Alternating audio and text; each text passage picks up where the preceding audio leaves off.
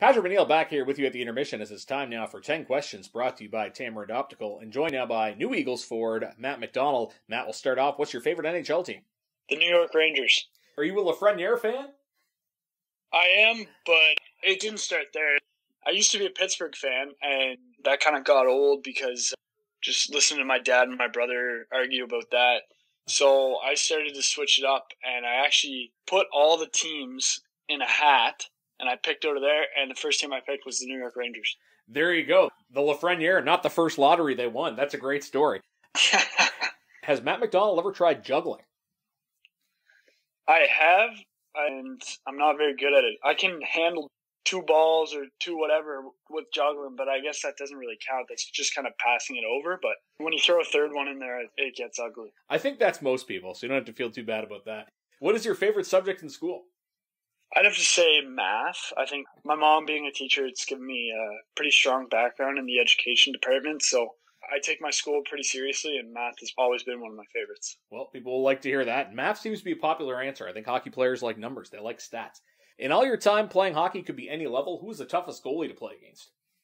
I'll have to go with Colton Ellis. Of all the flavors of Gatorade, which one is the best? I'd have to say blue. We're coming late into the month of January. Did you make any New Year's resolutions, and are they still standing if you did? I did not make any resolutions, no. It's a good way to make sure they don't get broken. Now, of course, you are a Nova Scotia guy from Halifax. I always ask the locals this one. What's a place in Nova Scotia you have not been to that would surprise people? I've never been to Carter's Beach. Okay, where is that? It's a pretty popular spot. I think it's down kind of past Lunenburg. It's down in the South Shore somewhere. Popular for everyone, but you haven't found a way there yet. I have not, no. I like to ask guys questions about themselves as well. Your first assist in the QMJHL, hopefully you get more and some goals in Cape Breton, but your first assist with Shawinigan, who was the player that got the other assist on that goal, and do you remember who scored it? I know who scored it. It was William Cummings. Correct. And the other assist, honestly, it may have been Tyson Hines. I'm not too sure. It was not. It's a player that hasn't played in the league this year, but could have. I don't know if that gives it away. And still property of the Cataracts. Leon Denny? Not him, but you're on the right track.